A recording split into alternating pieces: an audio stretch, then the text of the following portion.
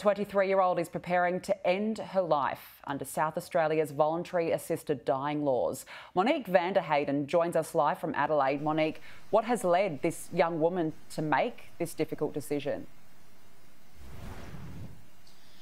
Danica, today here at the Flinders Medical Centre, Lily Tai will end her life. The 23-year-old will be using South Australia's voluntary assisted dying program after spending most of her young life in excruciating pain.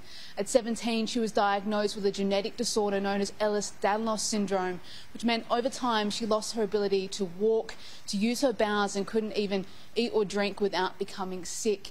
Years later, she was also diagnosed with an autoimmune disease known as autoimmune autonomic ganglionopathy and was told that her organs were beginning to fail. The Voluntary Assisted Dying Act did pass here in South Australia back in June 2021, but only came into effect in January this year. Lily told the Advertiser newspaper that she made the decision to end her life earlier this year. She said, "I decided that the pain was so severe it wasn't worth it, and I just wanted to take it into my own hands."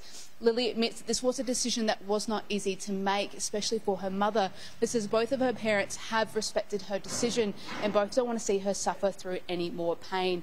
She has spent her final days here at Flinders Medical Centre, where just last week she signed the final consent forms. Today she will be surrounded by her closest friends and family to say goodbye, and then she will finally find peace. Danica.